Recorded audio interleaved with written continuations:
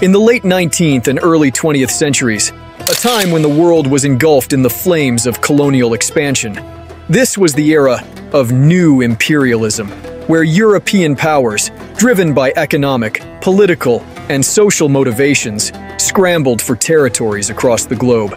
Imagine Africa during this time, a continent rich in resources and strategic waterways, becoming the prime target for colonization. This was the era of the scramble for Africa, a period that reshaped the continent's destiny. North Africa, with its proximity to Europe and a heritage intertwined with the Mediterranean world, drew the eyes of imperial powers. Countries like France, Britain, and Italy were eager for expansion and control. Libya, a land of stark contrasts, where sprawling deserts meet ancient cities and resilient tribal communities. Italy, with dreams of reviving the grandeur of ancient Rome, set its sights on Libya, igniting a brutal campaign of conquest and colonization, a chapter in Libyan history that would change everything. Now let's shift our focus to the heart of this story, to a young boy born in 1862 into the Manifa tribe in the rugged landscape of eastern Barca, today known as Cyrenaica. This boy grew up under the tutelage of this majestic region, where challenging environments taught him resilience and self-reliance. In the tribal society of Barca, with its codes of honor and solidarity, the young boy learned about his ancestors, their battles, and their unwavering spirit of resistance. Fast forward to Italy, tightening its grip over Libya. The once free tribes found themselves under foreign rule. Harsh policies, land seizures, and cultural impositions disrupted their age-old way of life. Markets destabilized, social structures crumbled, and the once thriving tribal communities fragmented under the weight of oppression and exploitation. In this chaos, a teacher and a scholar, the young boy from the Manifa tribe, Umar Mukhtar, stood at a crossroads. Respected for his wisdom and integrity, he witnessed the suffering of his people and the desecration of his homeland. His life of contemplation took a decisive turn, answering the call of duty to defend the weak and uphold justice. This marked the beginning of an extraordinary transformation.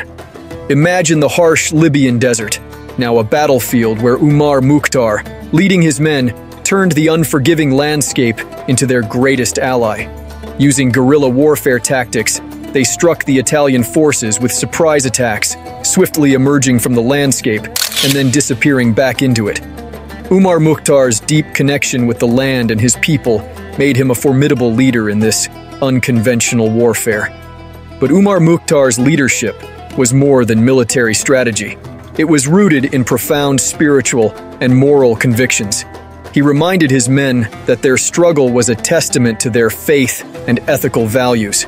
His humane treatment of captured enemy soldiers, providing them with food, medical care, and respect, set him apart from the prevailing norms of warfare.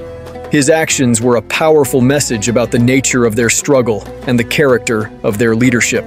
As the conflict intensified, the Italian military, frustrated by the effective guerrilla tactics, changed their strategy. They brought in more resources, troops, and advanced technology. The introduction of airplanes, armored vehicles, and sophisticated weaponry began to shift the power balance. Despite these challenges, Umar Mukhtar and his men continued their resistance with unwavering determination. However, in September 1931, a fateful event occurred. Umar Mukhtar was betrayed and captured by the Italian forces. His capture sent shockwaves through the Libyan population and the resistance fighters. It marked a turning point in the Libyan resistance, a moment of deep reflection and reorganization. Umar Mukhtar's trial by the Italian colonial authorities was a mere formality, a ceremonial procedure with a predetermined outcome. The charges against him were framed to ensure a swift and decisive verdict. On September 16, 1931, Umar Mukhtar faced his execution. His death was intended to signify the end of the Libyan resistance, but it had the opposite effect. Far from eradicating his influence, it immortalized him as a martyr and a symbol of the fight for freedom and justice.